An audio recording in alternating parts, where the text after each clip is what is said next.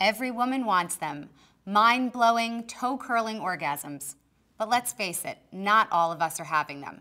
But there are ways to increase our orgasmic capabilities and bring more of that ultimate pleasure into our lives. I'm Dr. Logan Levkoff, and I'm going to tell you what those are on Mom Ed in the Bedroom.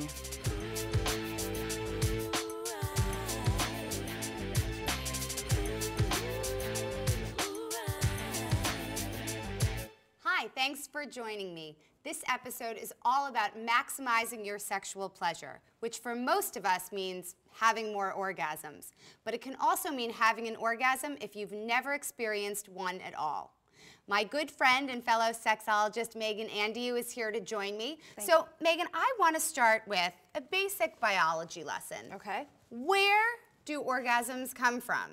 So orgasms come from a buildup of sexual tension in the pelvic region, very clinical language.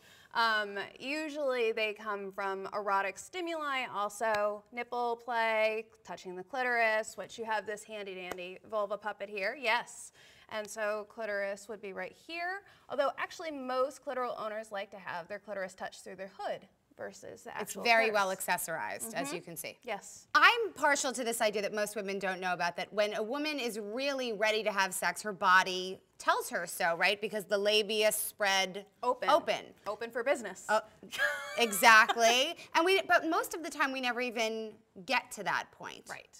I have to say, I have this big pet peeve with how we talk about women's orgasms. This debate about clitoral, G-spot, vaginal, what's better, what's worse, why do we care? I understand the frustration, and I'm like, why can't we just enjoy the fact that we're having an orgasm? Why do we have to give it a special spot with a special location so that people need a map to play, as opposed to, are you enjoying your body? Are you enjoying the sensations? If you get off through vaginal penetration, that's great. If you only get off through clitoral, that's great. Right, one is definitely not inferior to the other. And I think that sometimes we're made to feel that way, that we can be more advanced at having orgasms. And obviously the purpose of this conversation is to get us to realize that orgasms are orgasms, and we're never really measuring the last one against the one we just had. We're kind of just enjoying the whole ride. Yeah, that's how it should be. So let's talk about some of the conversations the CafeMom community has been having. And one of the questions that I received is it possible to become multi-orgasmic if I'm a one kind of orgasm woman? It's a really great question, very common, and I think I would like to first tweak the language a little bit. And as opposed to calling it multiple orgasms, call it serial orgasms, because people think multiple orgasms and they're like bam, bam, bam, bam, and that's not how most orgasms happen, because there needs to be a buildup of tension.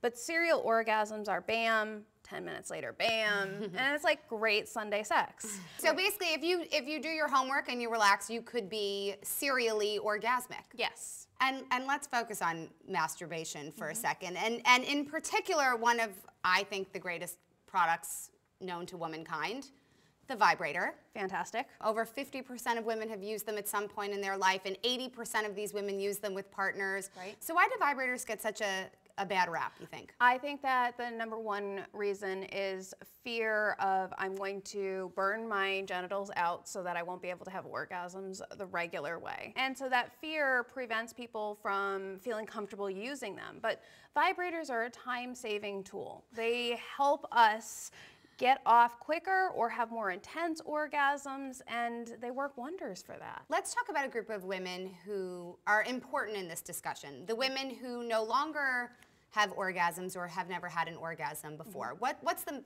biggest issue? Biggest issue that they tend to be facing is they are fearful of how their face is going to look. They're fearful that somebody's going to be able to tell. They don't want to lose control of their body.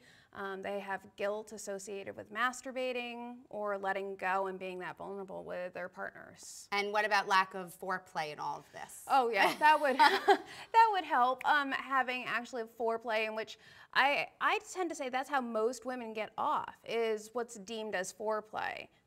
It's the kissing, the fondling, the grinding, the oral, all the good stuff. And 70% of women don't have regular orgasms from intercourse alone, meaning it is all that other outside fun stuff that counts. And for the women who have never experienced an orgasm before, I think it's important that there are some medical conditions and medications associated with this that we never talk about. So diabetes, antidepressants, multiple sclerosis, pelvic trauma, surgery are all things that women should really be, bringing these issues up with their doctor, because pleasure is important and a part of our sexual health, but we often don't share that with our doctors. And our doctors don't necessarily share that with us. So the hormonal forms of birth control can really reduce the ability to have orgasms and desire.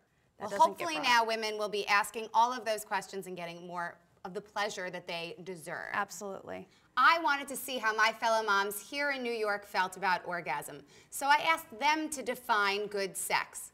Check out my Mom on the Street report for Mom Ed. So what does good sex mean to you? We talk about good sex all the time, but what is it? I think at this time in my life, I think it's about connection more than anything else, and it just being in sync with each other.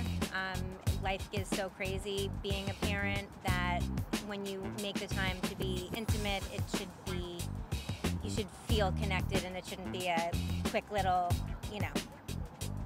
romp in the bedroom. I definitely agree with that.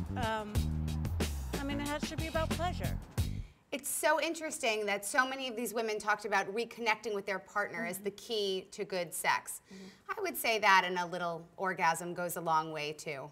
Big thumbs up. Megan, women always want to know what'll help them get to orgasm easier and quicker. What would you say is a good tip? I would recommend fantasizing, purchasing a vibrator, getting in different positions, rocking your hips, getting the energy moving, letting sound come out of your mouth. So those are some quick tips that I would recommend. Megan, thank you so much for joining me today. And thanks to all of you. Did any of our tips help you on your quest for the ultimate sexual pleasure? Be sure to leave a comment and subscribe to CafeMom Studios on YouTube. Check us out. Don't miss a single episode. Get lots of tips from me and my guests on Mom Ed in the Bedroom.